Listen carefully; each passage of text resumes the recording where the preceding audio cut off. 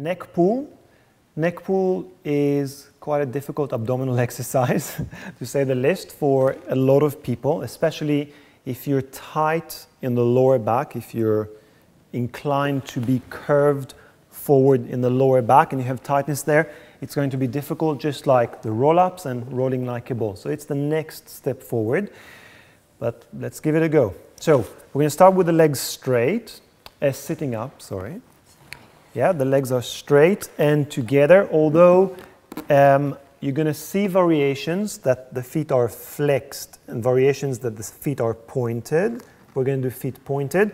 And you're also going to see variations that the legs are about hip width apart and flexed. And then the teacher will guide you through how to do it in this variation. But let's do with the legs together and the feet pointed.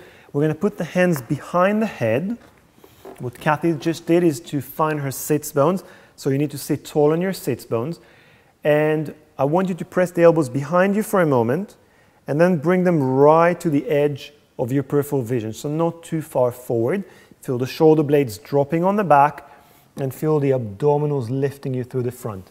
Now, I want you to then curl up and over yourself like there's a little ball of fire here and you're trying not to burn yourself as you go up and over. So your not your forehead, the crown of your head wants to touch your thighs, but there's a ball of fire here. So you have to be really careful and still you're trying to touch down.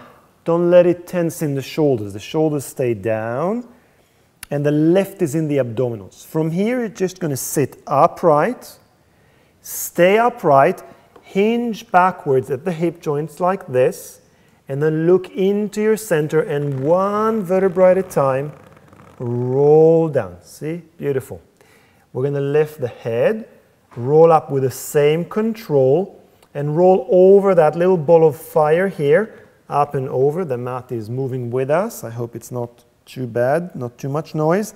And then sit really tall, hinge back, look towards your center and one vertebra at a time. Make a little noise of breathing out. Breathe in to lift your head. Use your breath. Squeeze all the air out of your lungs. Come over that little ball of fire. Inhale to sit tall. The abdominals lift you. You hinge back and you roll down with control. Now I'm going to join Kathy. Kathy, you can adjust the mat. And we're going to do a few more with a little bit more flow for you. And notice that we're going to do our best not to pull on the neck, not to bring the elbows forward, to keep the abdominal control, and to keep the same engagement through the legs that we have in the roll-ups and all these exercises that will prepare you for more advanced moves like the neck pull. Here we go. Kathy, we're ready. Take a deep breath in. The head comes up and we roll up and over. We sit tall, hinge back, and roll down with control, one vertebra at a time. Head up, up and over. That's okay. Kathy has done quite a few. I'm a little bit more fresh at the moment. Kathy, why don't you modify on the way up, do it with straight arms so people can see how you can modify it. So here you can stretch the arms and roll up like a normal roll up. Come over the legs,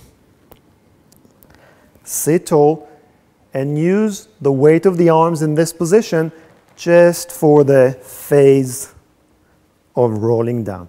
And that's probably enough. That's the neck pull.